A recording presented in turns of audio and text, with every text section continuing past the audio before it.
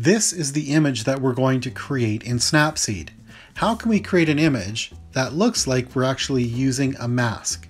Snapseed doesn't have a mask, so we're going to go through that process.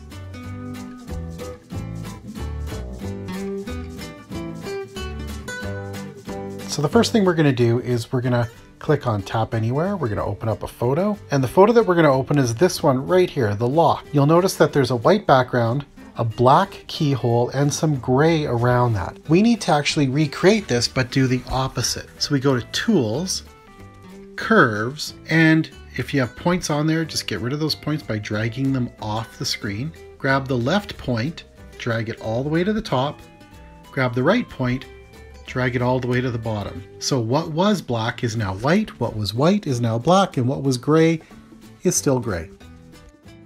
Let's now export that out.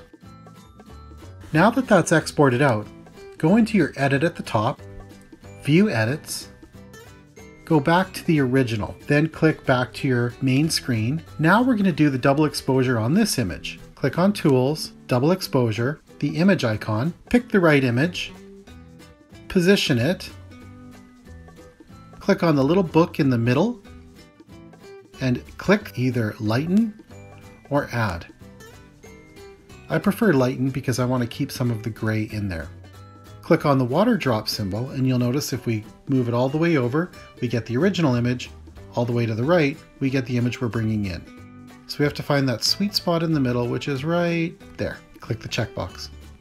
Once you're at this stage, click on Export, export the image. Now we're going to click Open, and we're going to open this image. We're going to fill the black by going Tools, Double Exposure, clicking on the image icon, picking a texture, changing the blend mode so it's either Lighten or Add.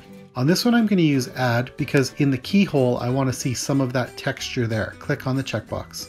Now that we've got that, we're going to go Tools, Double Exposure, bring in the image that we looked at, change the blend mode of this one so that it will sit in nicely. And there it is on Subtract, and there it is. And click on the checkbox. Now from here, you can go through and do your normal typical editing that you would like to do. Add a vignette, change the structure of that, and any other editing that you'd like to do. So the trick here is that we use one image, invert it, and use that twice to create this artificial effect that we're calling a mask. Enjoy, have fun.